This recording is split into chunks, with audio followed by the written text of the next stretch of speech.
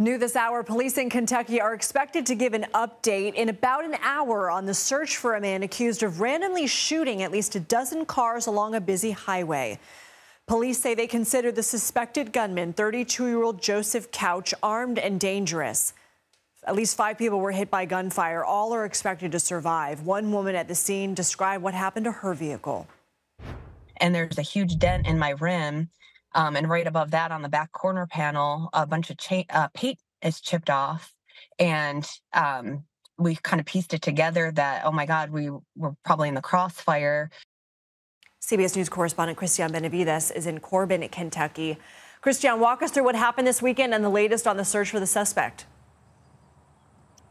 Lindsay, what happened this weekend is that officials say that 32-year-old Joseph Couch, the suspected gunman in all of this, apparently above I-75 from a ledge somewhere, started shooting at random in this busy highway, striking 12 vehicles, according to officials, and 5 people. All of them are expected to survive, although one individual was hit in the face. Now there's an ongoing manhunt. We're on day 3.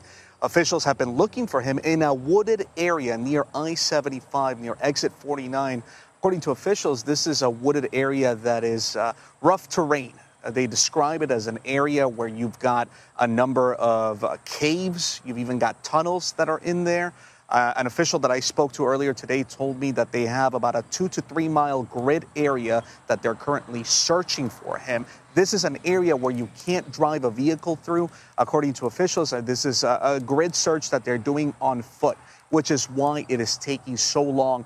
But so far, they believe that this individual, Couch, is still within that area. They believe that he potentially may have planned for this. And the reason for this is that he bought the AR-15 rifle that he allegedly used in the shooting Saturday, that same day that the shooting occurred, just hours before it took place. And they believe that he's out there. He has military experience. He spent 4 years with the National Guard. So currently the search is on. They're continuing to look for him. How is the community reacting?